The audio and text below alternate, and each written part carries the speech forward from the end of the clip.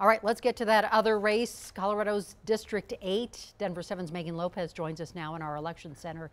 Kirkmeyer has conceded here.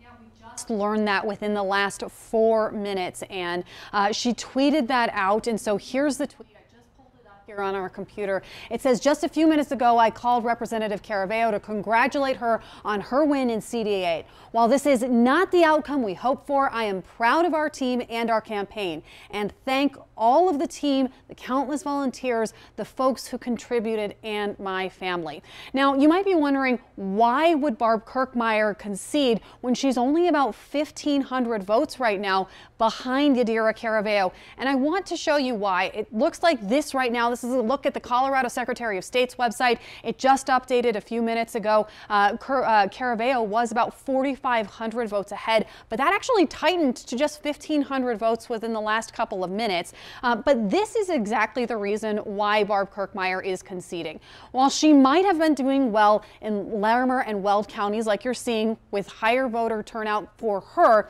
it's Adams County that's really making the difference, because the bulk of this CD8 voters happen to be in Adams County. So I'm just going to click here and show you exactly what we're talking about.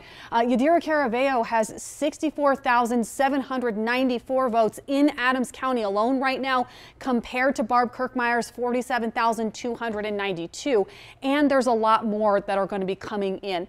All three counties say that they got a whole bunch of ballots on election day, so they had a whole bunch of work ahead of them. But I do want to go ahead and pull up a statement from the Caraveo team that they just sent us a little bit ago and read it for you. It says, with Yadira in the lead and significantly more votes left to be counted in Adams than Weld, we are confident that once all of the votes have been counted, Yadira Caraveo will be the first Congresswoman from Colorado's District 8. So again, it is Adams County here that is the real story, that is going to be the one that drives Caraveo's win, really. Now, the other interesting thing, again, all those votes were kind of coming in at the last minute, so still a lot of work to be processed through. But you know, this was interesting because 538 had put it in Kirkmeyer's favor.